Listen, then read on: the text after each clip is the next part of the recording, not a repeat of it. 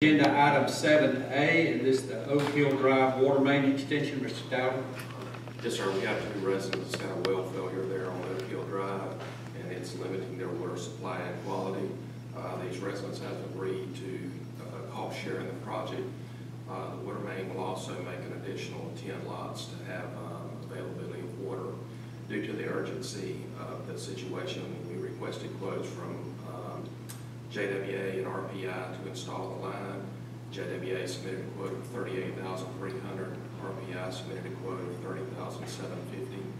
Staff recommends approval for RPI to extend the water main on Oak Hill Drive for $30,750. Any questions for Mr. Stout? Yes. When you say cost share, what are you referring to?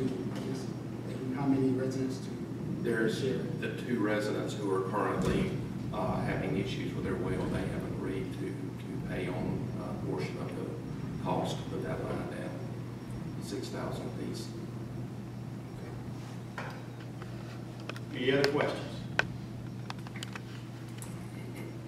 All right, we'll move on.